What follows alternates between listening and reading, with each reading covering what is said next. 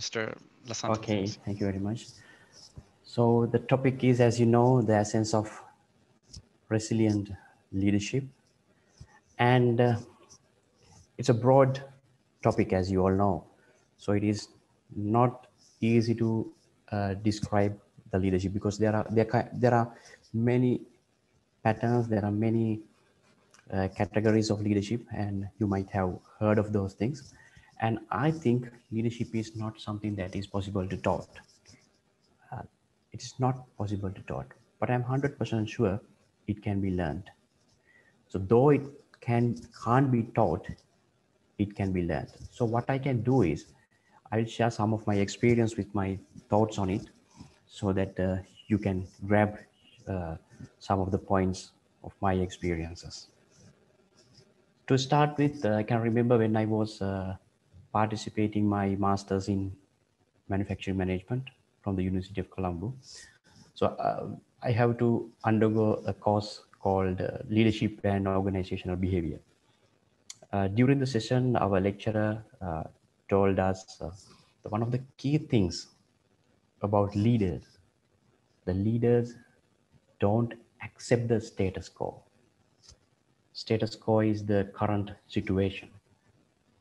He or she always thinks that the situation is not the best and we can go for a much better situation.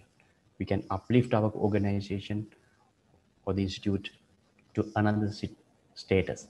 That's how he or she looks at the organization. He doesn't accept the status quo. He wants to change it. Then he went on to say, that's something actually I learned during my master's and something that stick in my mind. So leaders doesn't agree with the status quo. So that's where the leadership begins, because you want to change your organization to the next level. So that's an important quote. I think that people who wants to play a leadership role should keep in mind. We cannot agree with the status quo. And then interestingly, the lecturer went on to say that most religions teach us to be satisfied with what we have, to be complacent about what we have. But on the other hand, the leaders does not agree with what we have and the other status quo. So that's something really confused me. When I was going back from the lecturing to home, I was thinking, is that really so? And also, I was thinking about a bit. So being a Buddhist, then I was thinking about this Jataka Katha. So in those stories, the Bodhisattva has been playing the role of the leader in most of the stories, as you heard. So then what does this say? So don't religions uh, encourage people to change the status quo? So I thought otherwise than our lecturer. So during the exam, we were given a question to write about the leadership and their qualities, and especially with reference to the doesn't agreeing with status quo.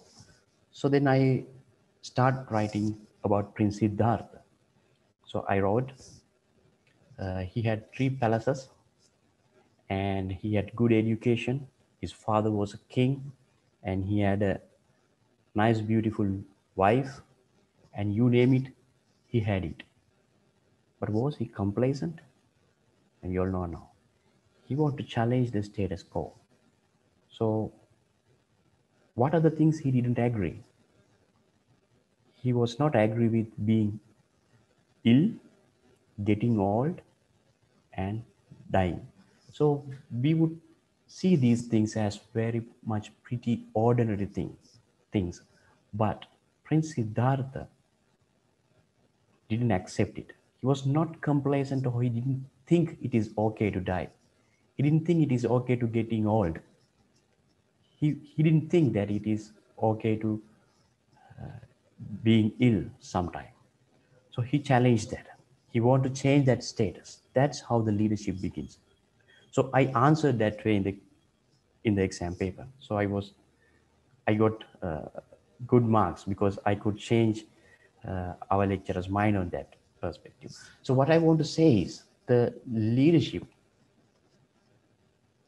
always begins if you really need to change the status quo. And in religions, maybe you are talking about kind of a paradigm shift or to an in a different level of changing the status quo, but it is always about changing the status quo to the betterment of the society for the next level. That's where the leadership begins. So I would tell you another story. uh, I was playing cricket from my childhood, for my school, and then for the University of Colombo. And I was privileged to play with the great cricketer Kumar Sangakkara for our university team. Actually, at that time, he was already representing the Sri Lankan team in his uh, early of his career. So we were playing together for the university team for the inter-university games. So after one game, Kumar Sangakkar said, nowadays it's not enough to score 100 in an innings. We should try to get double hundreds. So we were looking at each other's face. What about these guys talking about? It's not enough to getting hundreds, because you know that getting 100 is even difficult. And he was in early of his career, and he's talking about getting double hundreds. So we thought, so he has to first score few 50s and a few hundred first, then only he has to think about. That's how generally we used to thought. But how did Kumar Sangakkar ended up? He scored 11 double hundred, and he has scored the second highest number of double hundreds, and he's only second to Sir Donald Bradman, who has scored 12 double hundred. And also in one inning, Kumar Sangakkar scored 199 and got out. Actually, if he scored another single run in that game, he would have matched the highest number of double hundred scored by Don Bradman. So, but what I want to say is, so he started thinking about double hundred when he doesn't get any before he scored any double hundred. So in cricket, you know, it's very unpredictable because it is only a single ball need to take you out. Then you have to walk to the pavilion. So it's very uncertain. But even in that conditions, your mindset works. So he ended up with 11 double hundreds. So that's something we need to actually. When I was watching him, every time he scored a double hundred, it reminds me what this guy was saying in the uh, ground of University of Colombo. That's something really remarkable. So how you think make who you are. And also, when I was playing with him, what I noticed, his shot playing or his cricketing strokes is not exceptional compared to the other players. They are good, of course, better than others, but not exceptional. It, it's just better than others. And there were some shots, then he was not playing than some other players at that time. But the way he think is absolutely different. It is remarkably different. The attitude is a different between the ordinary university cricket player and the great Kumar Sangakkar. And that is why he ended up in where he ended up. So everything starts in the mind. So if you want to lead, first be the leader of yourself. That is exactly what Kumar Sangakkara did. He was leading himself. He started leading himself because before you lead others, you have to make sure you can lead you. Then the society will embrace you as a leader.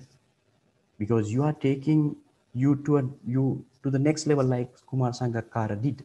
So ultimately he became the captain of the Sri Lankan team. And the difference between us and him was the way of thinking.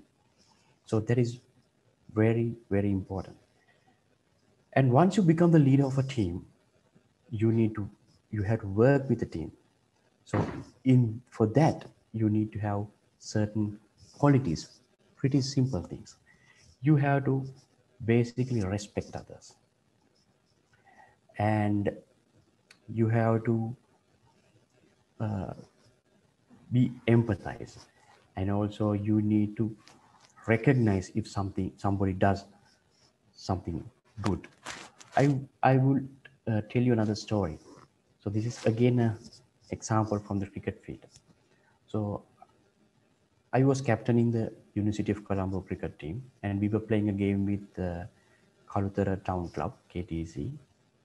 It's a Division Two game, 2-day game, and we had a fast bowler. His name is Shamira, left-arm fast bowler.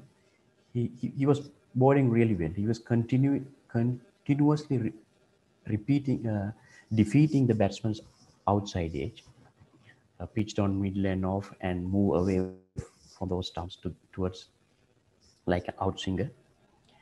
And but he didn't able to find the edge.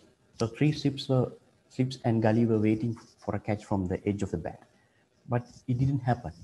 But he repeatedly defeated the batsman. The batsman was really pressurized. Then we did a bowling change in the other end. The new bowler took the wicket after a couple of balls, because the batsman was pressurized and he wanted to get rid of the pressure. He went for a wrong shot and he paved with his wicket, but not to the Shamir, to the other bowler. Then, as you know, when the team gathered after the wicket was fallen, I told Shamira, this wicket really belongs to you. You're the one who pressurized the man and make this man to play that wrong shot. Uh, then after 10 years, I met him during a wedding, and he used to remember that what I said. Actually, I have forgotten by that time what I said to him. But he could remember that I said him that wicket belongs to him. So that is the respect that should be given to the you to your colleagues. So when you are in a team, so that is very important. That will encourage them to do better. And if you have people around you, and if they are so capable, so the leader doesn't want to be that worried. So one good example is, before I take the chairmanship of Milco, I had no idea about dairy industry. I didn't know much about even cows. So some of my friends genuinely asked me, can you take this responsibility, knowing nothing about cows? So, but I answered, I don't have to work with cows or dairy. So all I have to do is I have to work with people.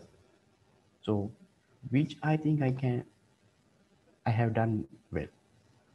So the leader doesn't have to be the smartest guy in the organization. Leader should not be the cleverest person. So the leader has to make sure the people are empowered and they are given the correct environment to come up with different tactics, different ideas, and they are motivated, they are innovative. Those things has to be made sure. So if you get the things right, being the leader is the easiest thing, because you don't have to do anything yourself. You have to make sure others are doing the things right in an efficient and effective manner. So if you can make that environment, that's what should happen. And when something is done, when something is achieved, if the team members said, the leader did it, leader did that, then you have to really worry about your leadership. That should not what the team feel. The team should feel we did it. Even if they say the leader did not do anything, he was just watching, that doesn't matter. But if they say the leader did that, there is an issue. So you have to worry in that case. So the team should feel we did it. So leadership is not doing things by yourself. So it is just about making the environment and make sure the interactions among people are taking place in the right manner. So otherwise, it will be headache for you if you try to do everything yourself. Because what uh, I forgot to mention another part of my answer to my friends who asked, aren't you afraid to take the Milco without knowing anything about the dairy industry? I said there must be expert in the organization. So there must be clever people. So I don't have to uh, learn everything. So I just have to work with those clever people. So one of the main challenge of the leaders today is to learn the art of working with people who are clever than you, who has more knowledge than you. It is not necessary for you to grab all the knowledge. What the leader should have is the awareness. Leader should have the awareness. It's, as I said, as the leadership begins with self-leadership, awareness also should begin with self-awareness. You have to have an awareness about yourself first, and what is your purpose, and what are you going to do, and how you are going to do, and how is your mindset. Because what, even though the leader does not need to know everything and do everything himself, what leader does and what leaders say affects a lot. Therefore, you need to make sure that you do the right thing, and you say the right thing. So therefore, it is very important to have the self-awareness. Then you need to be aware of the status of the organization, because what you are going to do as a leader is to change the status quo, that is the prevailing status. If you need to uplift the prevailing status, you need to have a good awareness of the present situation. And as a leader, I would recommend you to not to expect the respect from others. Instead, you have to respect others. So always think about your team. Always make sure they are given the right tool, the right facilities, and uh, you have to make sure that you have the right mindset to be emphasize empathize with them, because sometimes you might be pressurized with a lot of things. Then if in such a situation some of the qualities that you have had may be shaken, so therefore you have to always make sure that the qualities, the respecting others, the patience, and the empathizing with others, honesty, and those things has to be preserved as most valuable things. And when you have sharpened your skills, the pretty ordinary things become your strengths. I'll take another example from cricket. So let's say we have a fast bowler who can bowl very fast. So then what he does usually, he start practicing to bowl a slow ball. Slow ball is something he bowls in a slower speed than his usual faster ball. And that slower ball become very special, right?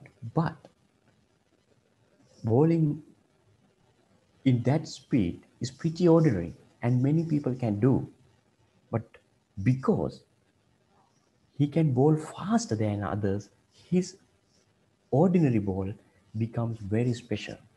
So that's the advantage of getting many skills as a leader. So if you are a leader, so pretty small things that you had from your childhood. Maybe your qualities becomes your strength. For example, genuineness. Maybe you had your genuineness from your childhood. Maybe you are not lying. You are always talking the truth. You are honest and you are genuine. So those things becomes your strengths, the major strengths, because people start trusting you. People start loving you. So it is very important that you preserve those things that you have taken from your childhood, because what you learn from childhood is the most important thing, are the most important things, no matter how big you are now. So most important things are taught in your childhood. So don't forget that. Always stick to those basics. Don't shaken from those basics, because eventually those are become very special. As I said, taking the example of that slow ball of the fast bowler, if you can't bowl that fast, your slow ball is not special. It's then pretty ordinary. The batsman may score runs if you bowl every ball with that speed. But if you can bowl fast, what happens is your slow ball becomes very special and it becomes your strength as well. So likewise, the small things that you preserve from your childhood becomes your strength. And when you need to change the status quo of an organization, it is very important that you need to speak with your team members. In that speech, you have to make sure that they understand the why factor. So often people may make mistake only saying or stopping after telling what should be done. But to make people be more encouraged, more motivated, more innovative, you need to tell them why that should be done. And also you need to make sure that they understood what we are doing this. Then they they making that project their own project. They are into that project with whole of their heart. So that is very important. When you are doing communication, you need to make sure the people understood why this is to be done and what is to be done. So actually you can delegate them to decide what should be done, but you just have to have a discussion why we should do something. So uh, communication in that aspect becomes very important. And I want to reiterate that being a leader is not the most difficult thing. So if you enjoy what you are doing, that's one of the easiest thing. So you have to take it easy, but you have to be responsible. Only if you are responsible you get the freedom, because you need to understand this: freedom and responsibility is not two different things, the same thing. If somebody is responsible, we would like to give the freedom to him, right? So you are getting the response freedom only if you are responsible. Otherwise, people will try to control you. So if you are a leader in the organization, you should give the responsibility to people, and that means you are giving the freedom to them. You should not control to them. And also you can enjoy the freedom there by giving freedom to others, because they are now responsible. You don't have to do each and everything. So only thing you have to make sure that awareness is there. So you need to know what is happening in the organization, the status quo, and how the status is changing now. That you have to make sure that awareness is there. So I would like to name two essence of resilience leadership. That is the people factor and the awareness. So leadership begins with yourself. You need to lead yourself, like what the Kumar Sangakkara's example explained. and you need to make sure people are motivated, encouraged, focused, and they are for a common goal. So for that you need to explain, and you have to make sure they know why they are doing this, why we are doing this. And you have to make sure as a leader the awareness is there, self-awareness and the organization awareness of the people and those things. And also, if you have sharpened your skill, don't forget about the small skills, small things, the pretty ordinary things like your values and qualities, which will become your major strengths, like slower bowler, a faster bowler. So those are the things that I need to basically share with you. And if you have any question, and I would like to, I'm happy to answer.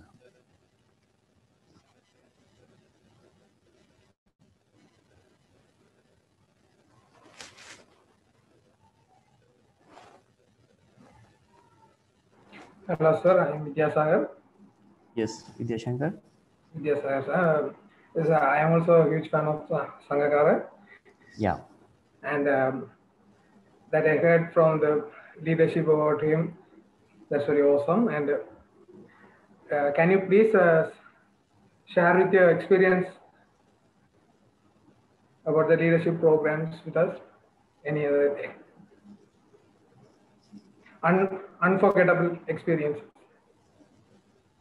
with Can you any? repeat? Can you repeat? Can you share with us the unforgettable memories about the leadership programs? Leadership. Yes. Yeah, actually, leadership program. So there is mm, nothing called leadership program. So one would ask whether leaders are born. I would say not. Leaders are not born. For example, if you consider Mahatma Gandhi, and Gandhi was a very shy guy. He was dare to speak in public, but you know how he ended up. So sometimes situations and scenarios build leaders, like in political environment. And also, I would like to mention one thing. So one thing you really need to look at is your egoism. So I would like to take one example. Let's think about a discussion table within your organization. Uh, just consider about two guys. One guy who may be speaking unnecessarily. Maybe he's telling uh, things not relevant to the topic. So the reason is he needs to be a little bit. He would like to be noticeable for to others. And there might be another guy. He's not speaking. He's just listening, and he's there to uh, put his ideas to the table. And if you look at these two guys, they are having very different behaviors. But I think the core is same. That is egoism. I think it's obvious with the guy who wants to be noticeable. He has egoism. I think that's quite clear for you. And with the guy who's not speaking, who's there to share his idea. Why I'm saying he's also suffering from egoism? He's there to speak because he thinks what the others will think about me. So if I say something wrong, will others laugh at me? So will others think I'm an idiot? So those kind of mindset refrain him from speaking, even though maybe he has the best idea during the discussion table. He may be dare to speak because of those kind of feelings. That feelings are there because of the feeling of I, me. That is egoism. So if you don't have egoism, if you forget about you during the discussion, what would happen? Then you put your entire focus to the discussion. Then you are in that situation. So then you forget about you. Then you speak only when required, and you set important things as you feel. So which will help for very healthy dialogue. So the egoism has to be reduced if you want to be a leader, because egoism kills you. And there might be some leaders with huge egoism like Hitler, but you know what has happened to the world with those leaders with egoism. So if you want to be a leader, you have to reduce your egoism. So, and like I said, if you want to speak out even, that egoism hinders. So therefore, uh, checking yourself, being the leader to yourself, is what the leaders should concentrate on first. And that doesn't mean you don't have to look at the financial accounts and the status. So it's also important, but the main thing is you have to look after yourself. You have to be the leader of yours. If you can't lead you, it's very difficult to lead others. So you have to make sure you lead you. You need to make sure you are learning, you are motivated, you are you are taking you to the next status. If you don't want to take you to the next status, how can you take the organization to the next status? Maybe that you are not good enough for the next status. And another thing that I want to emphasize, when the organization is in trouble, sometimes what to be done and making the common goal can be easier. For example, let's say we all fell into a dig or well, then the entire team might have one goal, that is to getting out of the well. uh, but still there might be some people that who are saying that no, we can't go out of the well, we have to stay here. That is the reality of things like that.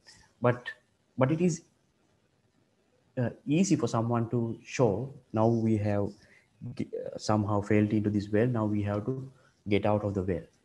So then you can motivate people to think about how to get out from the well. Strategies, tactics, and discussions, those are emerging once you set the common goal to get out of the well. So now let's say with a brilliant teamwork, the entire team get out of the well. Right. Now you are on the ground. So I think that is when the leader faces the major challenge. Because when you are in the well, it is easy for you to show the other team members the goal. The goal is quite obvious and it is easy to set. That is to get out of the well. But once you get out of the well, you are in the ground. So now which direction we should go? Should we make a house here? Should we travel together to somewhere? And can you get everybody to travel in the same path? That's where the challenge begins. And when you are in a real trouble, it's kind of easy to set the common goal. But once you get up of kind of a trouble, when you are in a normal situation, it's hard. If you look at Sri Lankan history, you can understand that when we are invaded, we are much strong. So we know the challenge. We are able to face the challenge. But once there is no particular obvious challenge, what to do and how to get the entire team towards one goal is the most difficult thing for a leader. Because in that case, you need to have a lot of discussions. You need to engage all of them in the discussions. You have to listen a lot what others say. And after listening to all, you should check whether everybody can be taken into one goal. So so and even as a country, throughout the history we have experienced that. Not only the country, the entire world has experienced this. If you take what you call the developed countries today, they have the challenge of with the climate. So they have to face huge challenge with their weather actually. So the countries who are not challenged by the weather, are now a little behind than the countries who were challenged hugely by the weather. So therefore, I think you have to set challenges yourself. If you don't have a challenge, what the leader should do, the leader should be able to set a challenge for your team. If there is no challenge, there is no progress. To have a progress, you need to have a challenge. So it is easier to be in the well. If you are the leader, the easiest situation is be in the well, because you can get the entire team towards the obvious goal. Once you achieve that goal, when the challenge is not obvious, then you have to, sometimes that might make some bad effects as well, because you can take the unity of the team to get out of the well. So because everybody is there for a one goal, once you get out of the well, so people start thinking different things, right? So in that case, your integrity, your honestness, your sympathy, and your skills, and those things matters, because people, you need to be able to win the trust of others. For that, you have to have qualities, and also you need to learn to respect others and listen others, especially when there is no obvious challenge to be seen. So people might think the leadership is more difficult when the organization or the entire team is in a trouble. No, it's not. It's easy, because you can show the goal easily. So what is more difficult is when there is no clear challenge. So that is much difficult. Do you have any other questions? I think due to time constraints, Yeah. we have to move on. Thank you for such a wonderful and insightful discussion, because you brought upon so many things about the importance of leadership and how we should think and how anyone can be a leader. And you even gave how we should think like leaders, and so many good examples. And I really hope and I know that everyone here got huge amount of value. So thank you very much, Mr. Lasantha. Please accept our token of appreciation for delivering us this wonderful speech. Sorry. Yeah. Thank you very much.